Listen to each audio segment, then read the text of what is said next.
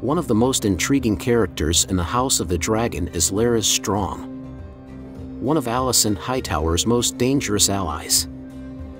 But what are his real intentions? Does he just want to be with the Queen, or do you think he also has aspirations to the throne? In this video, we'll be stepping forward to talk about the mysterious Larys Strong.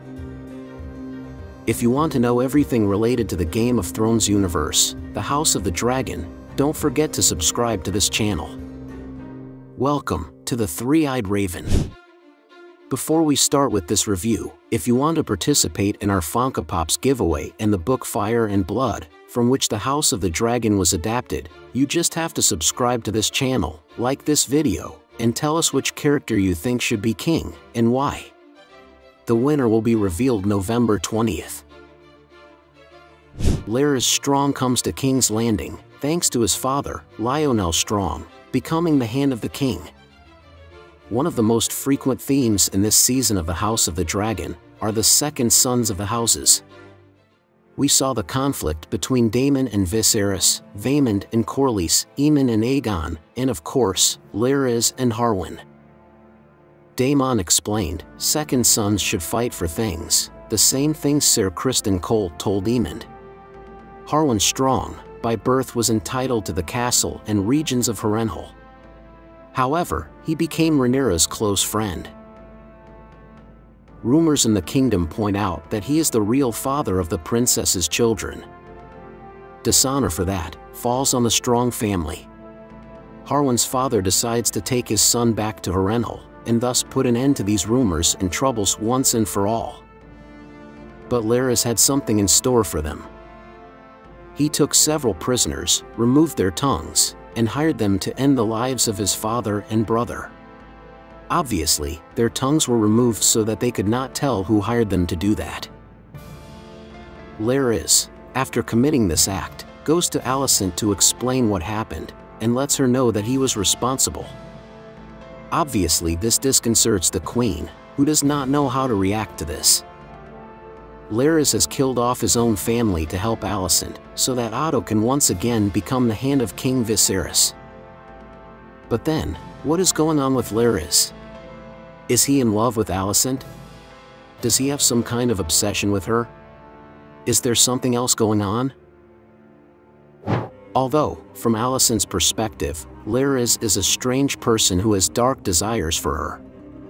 Actually, when we analyze what happens with Larys, we realize that behind his strange behavior, there is a great ambition for power. The moment Larys took the lives of his father and brother, he became the Lord of Harrenhal. What Larys did was a criminal act that could be considered not only treason to Harrenhal and his family, but also to his kingdom. If the desire to be the Lord of Harrenhal was what drove Larys, we fully understand his actions. Larys took advantage of the fact that Alicent had a need to increase his power. In Alicent's eyes, poor Larys has sacrificed his family for her. But the reality is that Larys did it to increase his power, and besides that, now Alicent owed him a favor almost impossible to repay. If at some point it is discovered that Larys had been the person who caused the fire, surely Alicent would help him, for she has the kingdom on her side. In the book Fire and Blood, it explains what people in Cole thought about what happened to Lionel and Harwin Strong. Some people thought that it was King Viserys who ordered the attack, in order to prevent rumors about his grandchildren from continuing. Others thought that after Daemon's wife lost her life, Daemon ordered the fire, in order to get closer to Rhaenyra, and subsequently took the life of House Velaryon as well. Of course, some people were suspicious of Larys. But what is clear from the opinion of the people in Westeros is that there were too many people with too many interests to be able to determine for certain who the culprit was. Larys has waited for the perfect moment to take down his brother and father and seize the power he desired. He has followed to the letter the phrase, that chaos is a staircase. Now, Larys has become Alicent's rumored advisor, although he has not yet been given that title. Larys, like Otto and Mysaria, have acquired power by making a network of spies in the kingdom. There are more important things than money, And in this case, information is what could determine whether a person continues to live or not. Larys is someone too valuable to the Greens. But we saw something strange in his behavior in episode number 9. The first thing is that during the night, he arrives at the Queen's chambers uninvited. Alicent's expression upon seeing him is one of frustration. But Larys tells him that he has important information about the King's hand.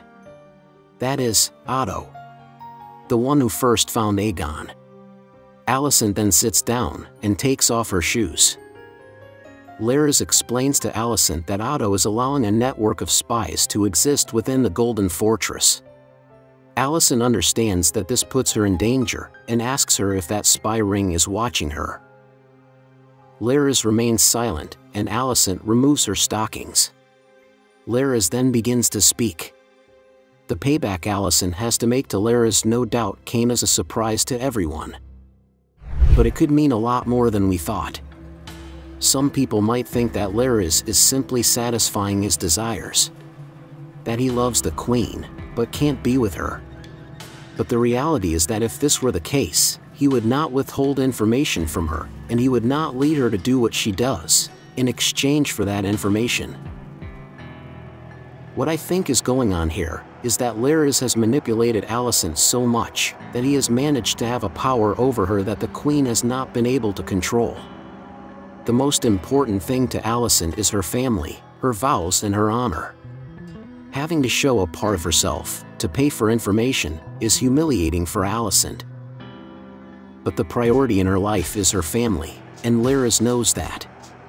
This is why Larys mentions Aegon to her. Now Alicent not only owes a debt to Larys for ending his family so that Otto can be the hand, but Alicent also keeps secrets with Larys, which could cause her great trouble in the kingdom.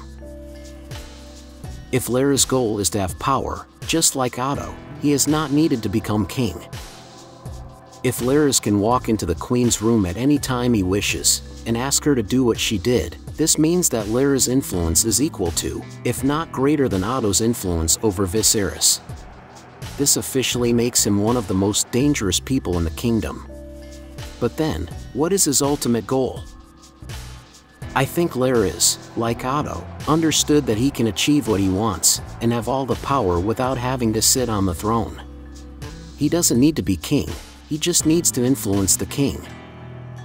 Larys is one of the characters we must follow very carefully. This character will be a major player in the coming war. The Dance of the Dragons has begun, and not only dragons will be used in this battle. Intelligence, espionage, and military strategies will determine who is the winner. But tell me, what do you think of Larys Strong? What do you think is his ultimate goal? Is he the same as Otto? Since Otto only seeks power by getting as close as he can to the king or queen. And for more videos of theories, news, and stories from the Game of Thrones universe and the House of the Dragon, don't forget to subscribe to this channel. You are on The Three-Eyed Raven.